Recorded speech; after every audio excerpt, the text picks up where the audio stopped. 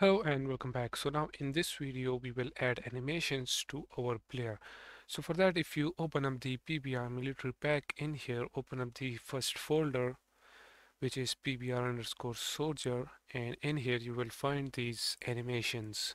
Okay, if you extend this animation in here, you will find these animation files, okay, in all of them, as you can see. So now what we're gonna do, we will create a animator controller for our player character. But first of all, let me show you this, that if you select this animation, okay, any of the animation, and then if you check the animation type in the rig menu, it is generic. And also if you check the soldier, actually let us go inside the mesh. As you can see, this is the mesh and it is also generic. Okay, so make sure that your character animation type is generic as well. We will not be using humanoid since this character is based on the generic animation type. Okay, all of the animations and the character is generic. But if you are using some other website, then you can change your animation type and character type to humanoid. Okay, that is okay as well. Okay, so now in here, what we're gonna do, we will create a animator controller, and let's name this as player. Then click on the player and drag and drop this in here. Okay, so now it is added. Let's double click on it, and in here you can find all of these. After this, if we click on parameters right here, let's go ahead and create two parameters for our horizontal and vertical inputs. So let's select this float right here, and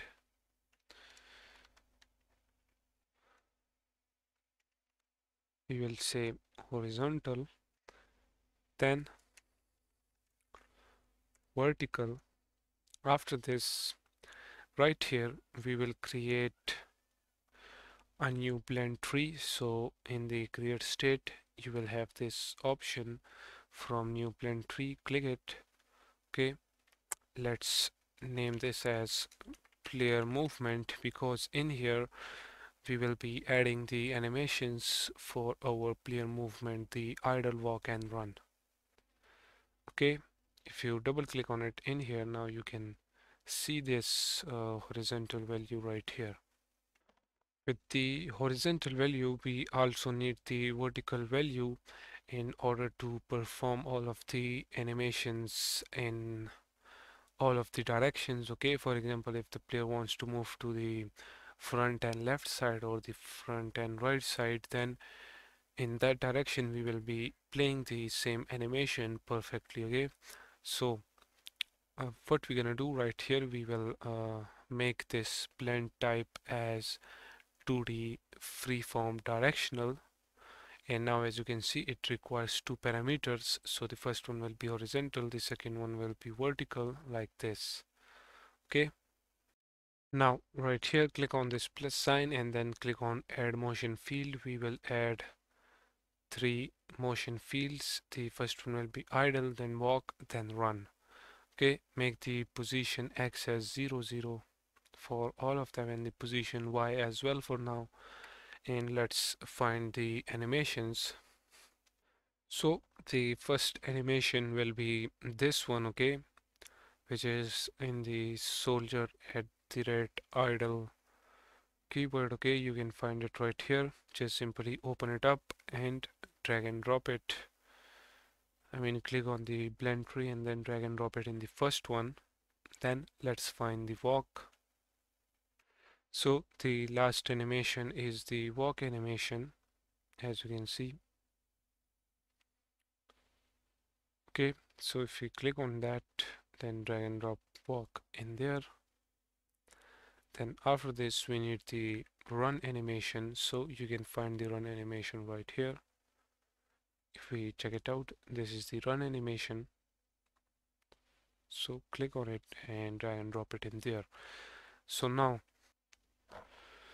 we can change the position y of these animation now. So for the idle it will be 0, because if the player is not pressing any button, or if the player is using joystick and the player joystick is not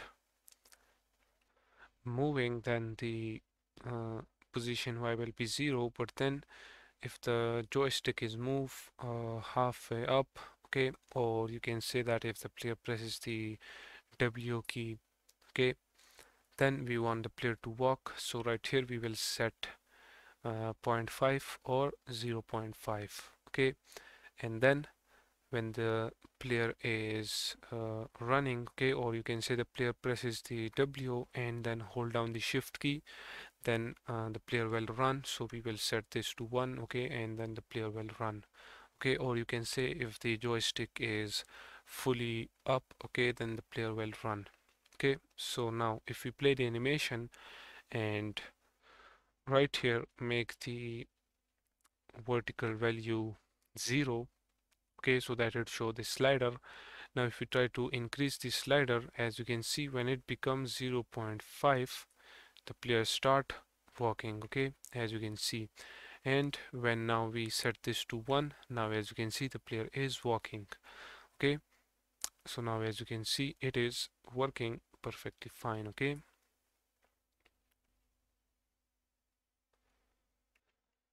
Now we need to play these animations using our script. So if we go inside game, then scripts, then go inside player movement, and in here create a new C# script by the name of animator manager. Then let's click on the player, and right here let's drag and drop this script. Now let's open this up, and in here we will remove the start and update method. And what we're gonna do, we will create a new method. So we will say public void change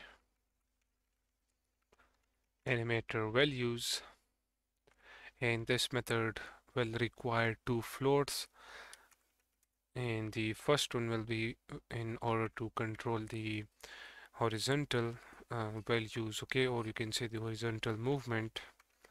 So let's name this as horizontal movement, and then vertical, so we will name this as vertical movement, okay. Now before moving any further, first of all we need to get the horizontal and vertical values from the animator, okay, the parameters which we created, and we need to set them to some variable on this script, okay. So first of all we will be needing a reference to our animator, so we will say animator, okay. Let's name this as animator as well. After this we will create a integer by the name of horizontal value. Then we will create another integer by the name of vertical value, okay.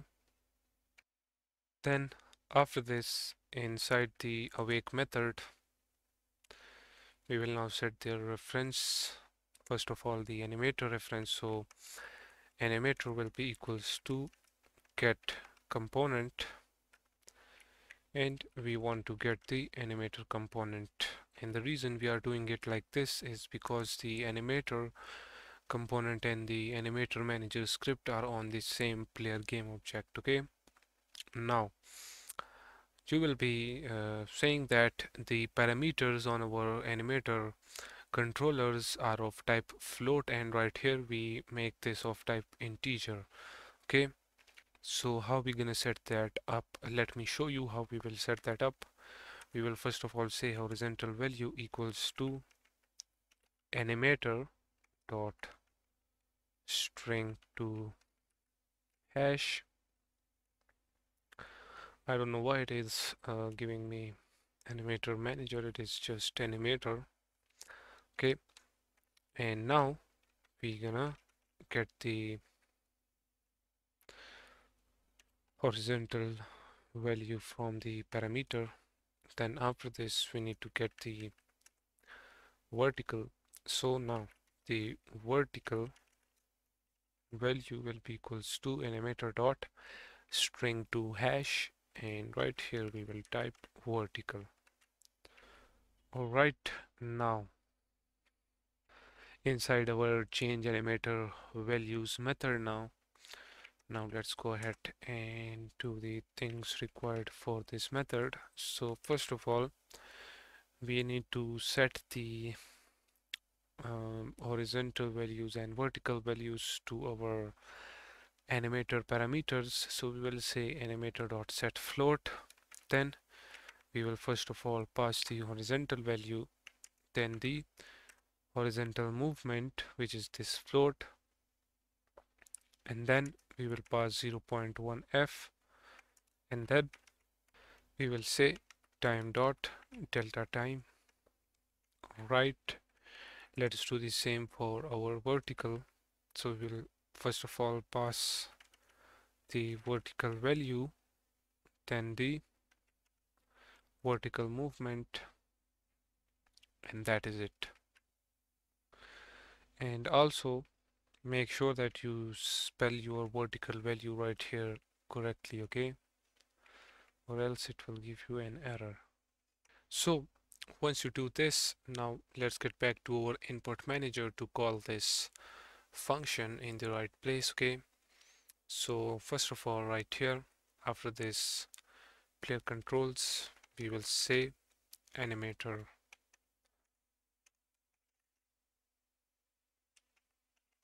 manager. Let's name this as animator manager as well. Then right here in the awake method, we will say animator manager equals to get component. We will get the animator manager, and that is it. Okay, then after this, right here, create a private float by the name of movement amount. Okay, then in the handle movement input, what we're gonna do now, we will clamp the absolute of the horizontal input and the vertical input and set that equal to our move amount. Okay, so we will say movement amount equals to mathf dot clamp. Okay, so it will clamp it between 0 and 1. Then let's get the absolute of the horizontal input plus the absolute of the vertical input. Okay, and after this we will pass this movement amount value to our animator manager method. Okay, we will say animator manager dot change animator values. For the horizontal movement, for now we will pass 0 because when the game start and the player is not moving, it should be 0. And then after that we will pass the movement amount. Okay, simple as that. If we now save the game, get back right here, let's play the game. Okay,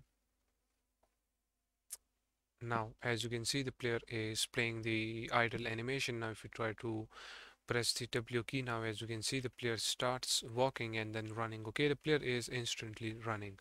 But don't worry, in our future videos we will be only running when we press the shift button. Okay, and when we press the W key we will be then just simply walking. Okay, for now the animation is a little bit uh, faster and the running speed is slower because it is uh, playing the running animation on the movement speed. Okay, if we try to increase the movement speed now, as you can see, it looks good. Okay, but we will leave this as 3.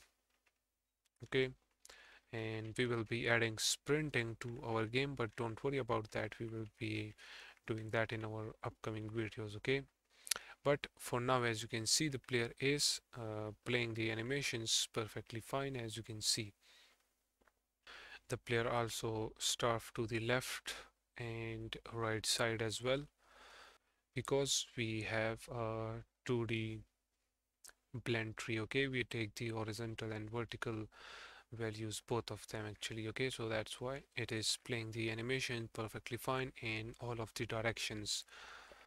In the next video we will be adding animation snipping in order to make the animations more accurate. Okay, because if you play the game using the controller, then there might be some issues. Okay, or if some of you guys have some animations which are not uh, truly synced with each other, okay, then it might show you some issues when the player is changing from idle to walk and then to run. Okay, so in that case, in order to avoid all of that, we will be adding animation snipping as well. So with this done, let's end this video right here.